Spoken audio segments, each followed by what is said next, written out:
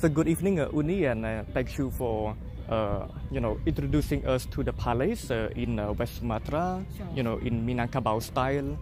Yeah. The style is very striking, especially with the horn. Yeah. So can you please explain to me a bit like the history, why is it built here? Yes. Right. So this building, the name of this building is Pagaruyung Palace. It's built on 1347, the original one, but not in this location. The original location was on the top of the hills, at the back of this building, but that building has gone in 1804 just because of the war, and then after that it moved here in 1976, but absolutely also getting burned, struck by the lightning in 2007. 100% of the building has gone, and also only 15% of the artifact that can be saved. So this one, this palace is the second replicas of Pagaruyung Palace. So this Pagaruyung Palace at the time used as a family's house and also as central of the government of Pagaruyung Kingdom. Pagaruyung Kingdom is one of the biggest kingdom in Minangkabau in West Sumatra today. And also the designs of this palace was made like rumah gadang. Rumah gadang is the traditional house of Minangkabau tribe of West Sumatra. So the designs is used like a buffalo horn on the top and the roof, and also the inside of the palace has several parts that has their own meanings that depends on the cultures of Minangkabau people. So basically, the palace copy the style from the houses, not the houses copy the style from the palace. That's right. No, because the palace is exists. No, the houses is exist before the palace. So the palace tried to copy the designs of rumah gadang in West Sumatra and Minangkabau. And can you tell me a bit like what are the 3 floors are for basically? Okay, like I said to you before, because this is for the palace, so it has 3 floors because the houses of Minangkabau is only 1 floor, but for the palace it has 3 floors. The first floor is provide a room for a bathroom that's belong for the member of the family who's getting married. I see. There are 9 rooms that's belong for the kings, the daughter or the married princess, and also for Budo Kanduang. And also in the central of the house, there is such, like a throne that's belong for the mother of the king. And also the second floor that's belong for the princess, unmarried princess. Actually there are 5 rooms in the second floor, but we just made 1 to make more spaces for the visitor. That's the in the second floor where the princess learned everything from Budo Kanduang, because the princess is not allowed to go down or go out from the house without permissions of Budo Kanduang. So and the last one, the third floor, that's belong like a storage room. The name of the rooms is Mahligai. Mahligai is based on Indian language. So that's where the king kept the properties like the crown, the sword, and also the gold inside of the box.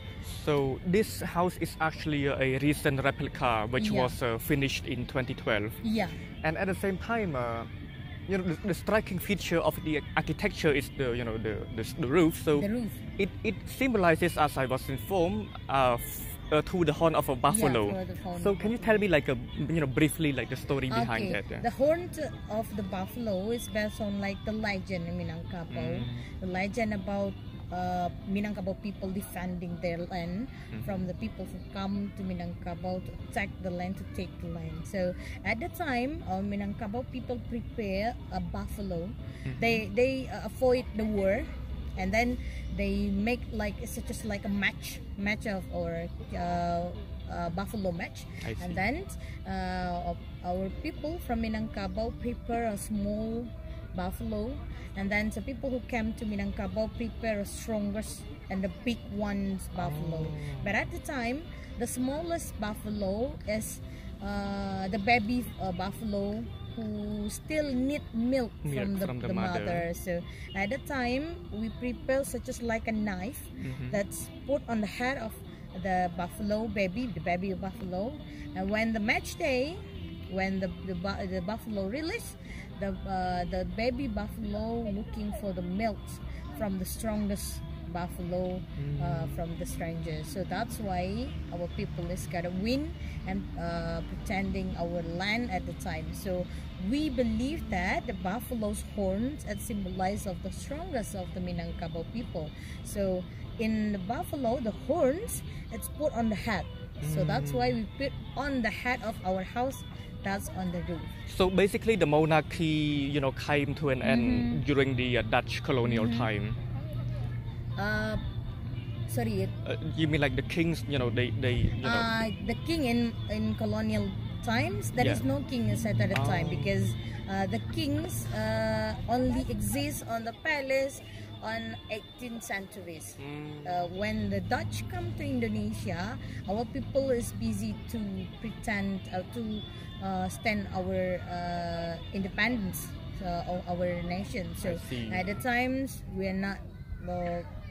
Maybe they don't care about the kingdom, but only the people that's standing to pretend our land from the Dutch. Yes, ma'am. And the last question. So, I mean, what nationality of let's say visitors do you normally get? Like Westerners, Asian, Asian? Sorry? The nationality of the visitors. Visitors. Yeah. The visitors from the overseas that came here. The top one is Malaysia.